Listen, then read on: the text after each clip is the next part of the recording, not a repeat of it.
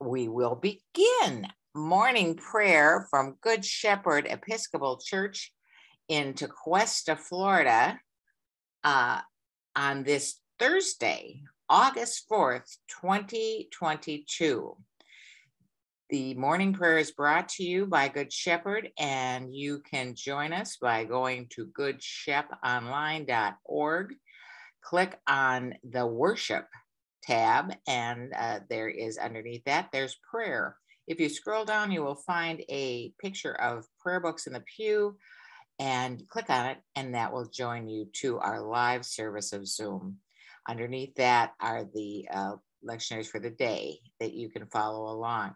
If you would like to join later in the day, you can find this on all of the Good Shep media, YouTube, Facebook, and of course on our page at goodsheponline.org.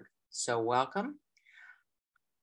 I hope it is a nice day where you all are. It is an absolutely bluebird day in Minnesota.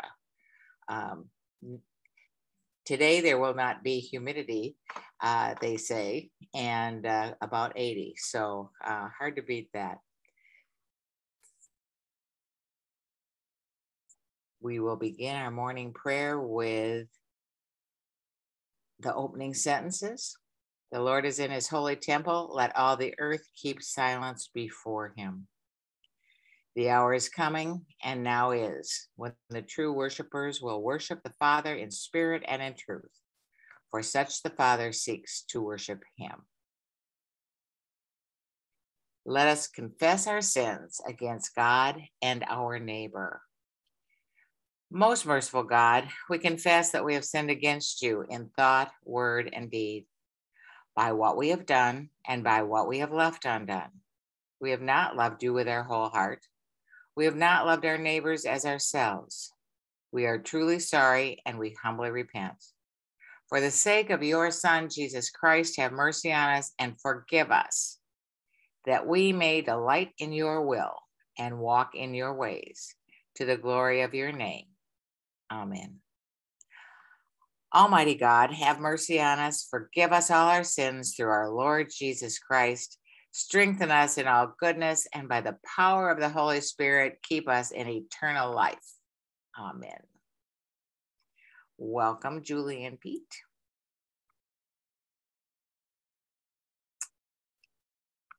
Lord, open our lips, and our mouth shall proclaim your praise. Glory to the Father, and to the Son, and to the Holy Spirit, as it was in the beginning, is now, and will be forever. Amen. Alleluia. Worship the Lord in the beauty of holiness. Come, let us adore him. Our invitatory psalm is the Jubilate. Be joyful in the Lord, all you lands. Serve the Lord with gladness, and come before his presence with a song. Know this. The Lord himself is God. He himself has made us, and we are his. We are the people and the sheep of his pasture. Enter his gates with thanksgiving. Go into his courts with praise. Give thanks to him and call upon his name. For the Lord is good. His mercy is everlasting, and his faithfulness endures from age to age. Worship the Lord in the beauty of holiness. Come, let us adore him. Our psalm this morning is Psalm 145. I will exalt you, O God, my King, and bless your name forever and ever. Every day will I bless you and praise your name forever and ever.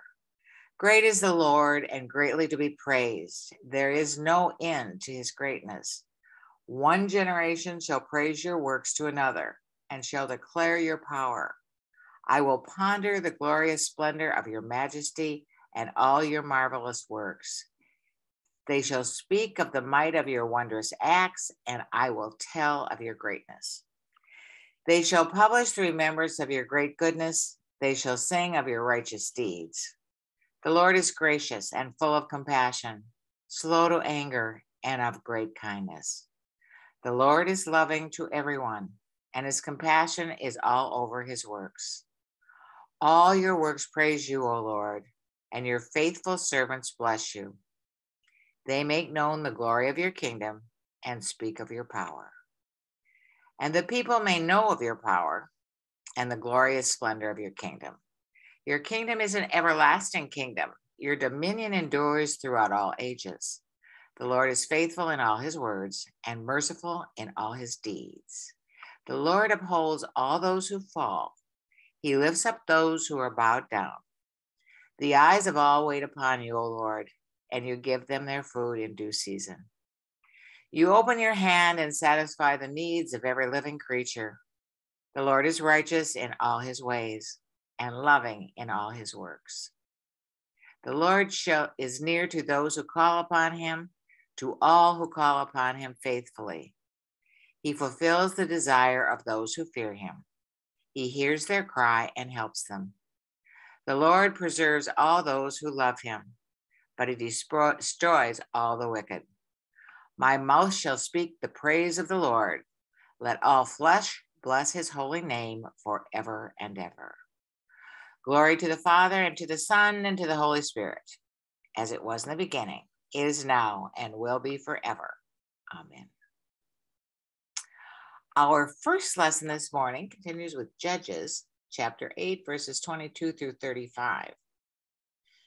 Then the Israelites said to Gideon, "Rule over us, you and your son and your grandson also, for you have delivered us out of the hand of Midian." Gideon said to them, "I will not rule over you, and my son will not rule over you. The Lord will rule over you."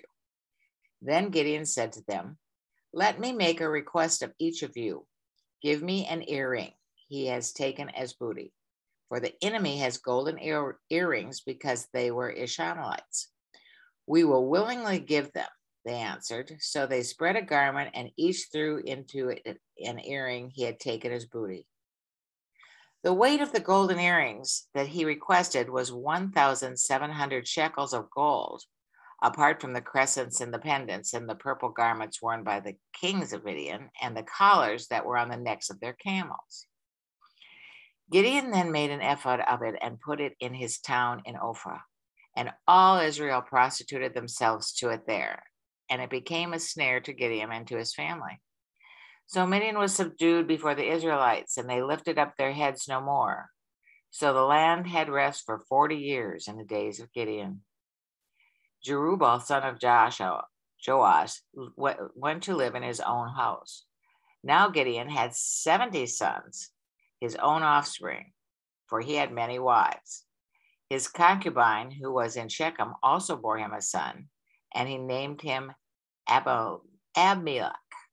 Then Gideon, son of Joash, died at a good old age and was buried in the tomb of his father Joash at Ophrah of the Abizites. I'm sure I get Abizrites. That's a good one. As soon as Gideon died, the Israelites relapsed and prostituted themselves with the Baals, making Baal-Berith their god. The Israelites did not remember the Lord their God, who had rescued them from the hands of their enemies on every side, and they did not exhibit loyalty to the new house of Jerubbaal, that is Gideon, in return for all the good that he had done to Israel. The word of the Lord. Thanks be to God.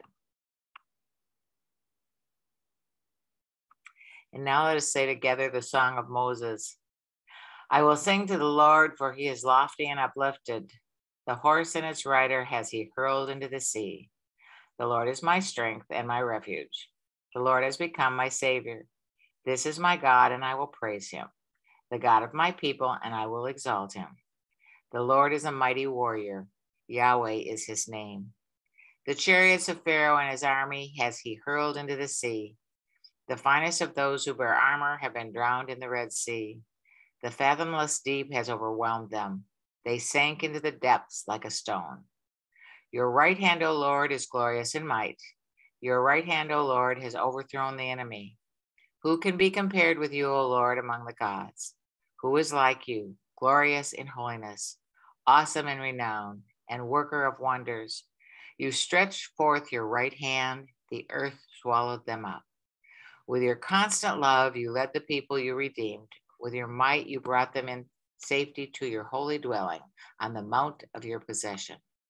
The resting place you have made for yourself, O Lord, the sanctuary, O Lord, that your hand is established. The Lord shall reign forever and forever.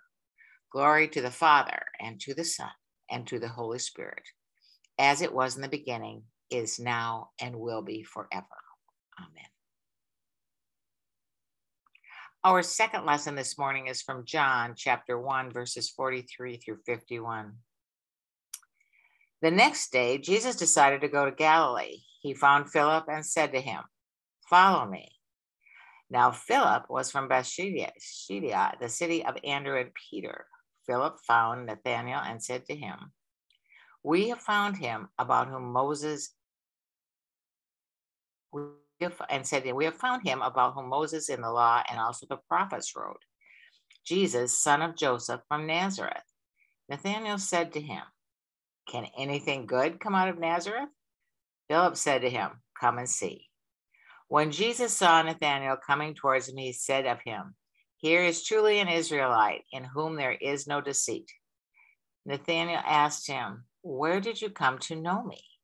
Jesus answered, "I saw you under the fig tree before Philip called you." Nathanael replied, "Rabbi, you are the Son of God. You are the King of Israel." Jesus answered, "Do you believe because I told you that I saw you under the fig tree? You will see greater things than these." And he said to him, "Very truly I tell you, you will see heaven opened and the angels of God ascending and descending upon the Son of Man." The word of the Lord. Thanks be to God. Now let us say together, glory to God. Glory to God in the highest, and peace to his people on earth. Lord God, heavenly King, almighty God and Father, we worship you, we give you thanks, we praise you for your glory. Lord Jesus Christ, only Son of the Father, Lord God, Lamb of God, you take away the sins of the world. Have mercy on us. You are seated at the right hand of our Father. Receive our prayer. For you alone are the Holy One. You alone are the Lord. You alone are the Most High. Jesus Christ with the Holy Spirit in the glory of God the Father. Amen. And now let us profess our faith in the words of the Apostles' Creed. I believe in God, the Father Almighty, creator of heaven and earth. I believe in Jesus Christ, his only Son, our Lord. He was conceived by the power of the Holy Spirit and born of the Virgin Mary. He suffered under Pontius Pilate, was crucified, died, and was buried. He descended to the dead.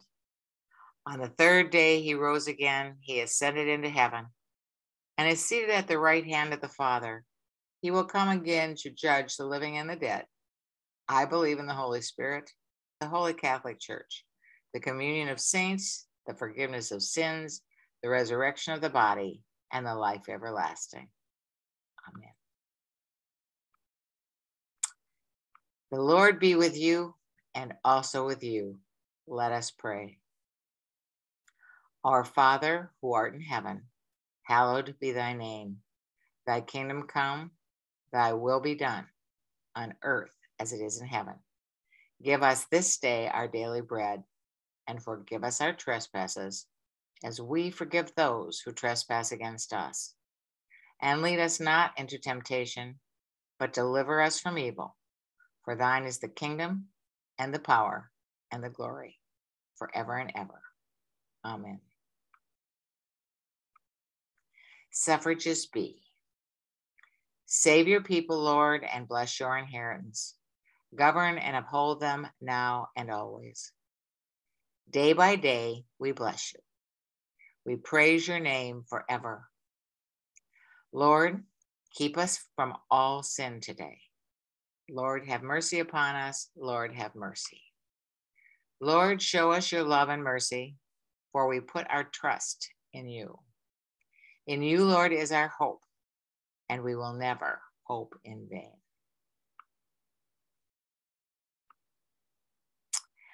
The collects for today is Proper 13.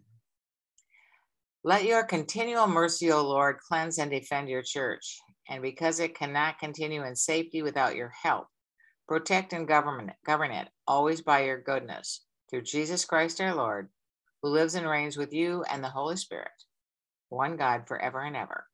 Amen. A collect for the renewal of life.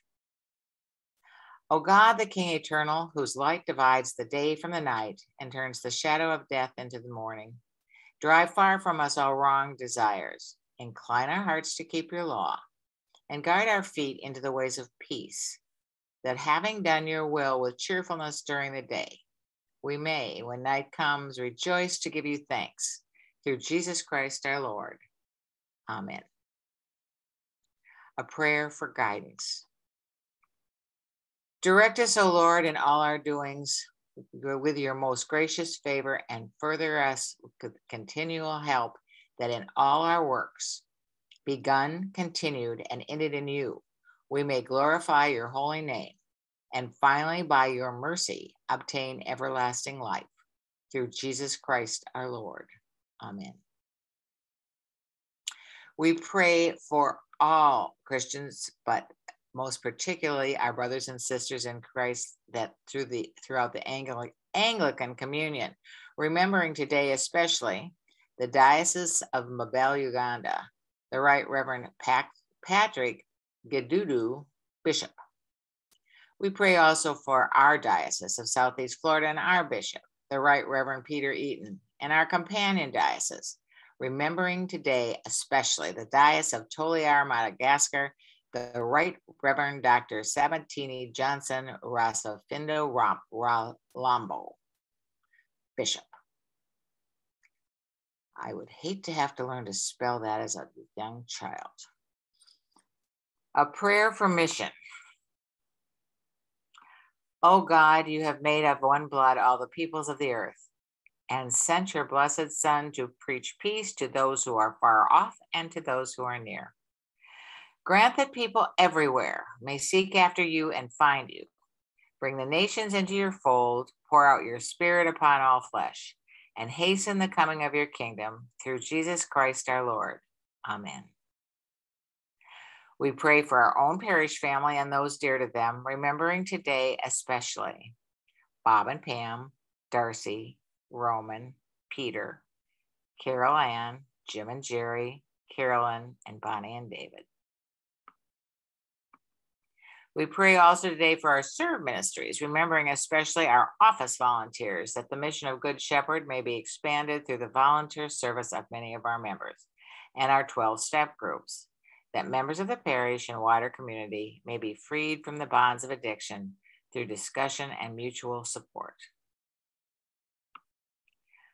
A prayer for the parish.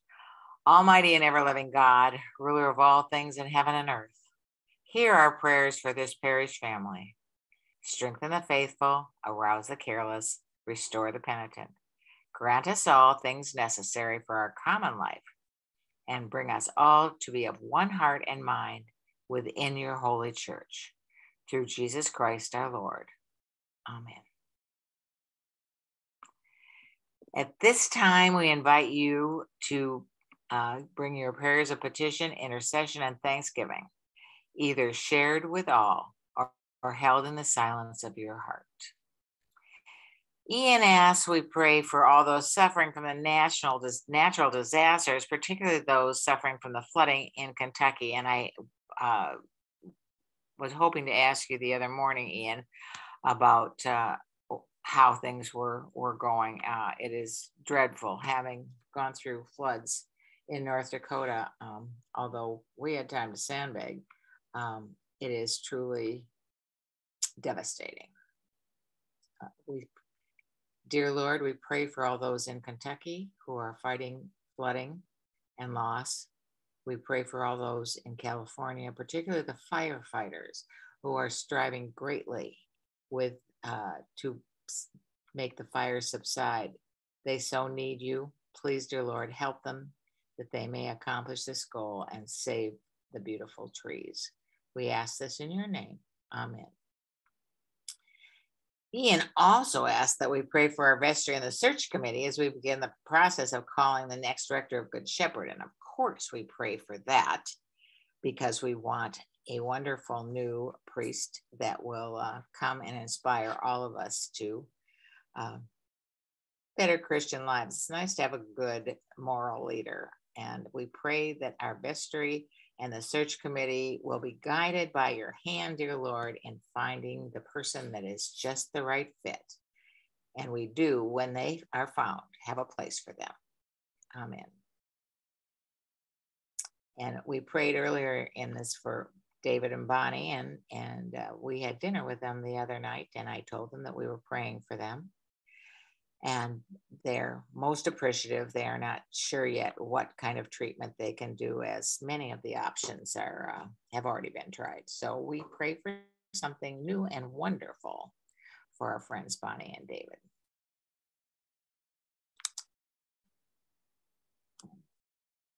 And now, let us say the general thanksgiving. Almighty God, Father of all mercies, we, your unworthy servants, give you humble thanks for all your goodness and loving kindness to us and to all whom you have made. We bless you for our creation, preservation, and all the blessings of this life, but above all for your immeasurable love and the redemption of the world by our Lord Jesus Christ, for the means of grace and for the hope of glory. And we pray, give us such an awareness of your mercies, that with truly thankful hearts, we may show forth your praise, not only with our lips, but in our lives, by giving up ourselves to your service and by walking before you in holiness and righteousness all our days. Through Jesus Christ our Lord, to whom with you and the Holy Spirit be honor and glory throughout all ages. Amen. Let us bless the Lord. Thanks be to God. Glory to God, whose power working in us can do infinitely more than we can ask or imagine. Glory to him from generation to generation in the church and in Jesus Christ forever and ever. Amen. And I pray that all of you have a truly wonderful day. I did just see an article, and I'm so very unhappy with myself for not cutting it out. But the bottom line was that the one thing that we can all do to make this world a better place is to be kind. And I thought, we know that. We've been saying that for a long time. So there you go, guys. We're on the right track. Have a wonderful day. I am not sure whether there's a feast day this week. But if there is, join in. If not, we'll be back on Tuesday. And thank you all for being here. Wendy and Pam and Julie and Pete and Joan and Debbie and Ian. Have a great day.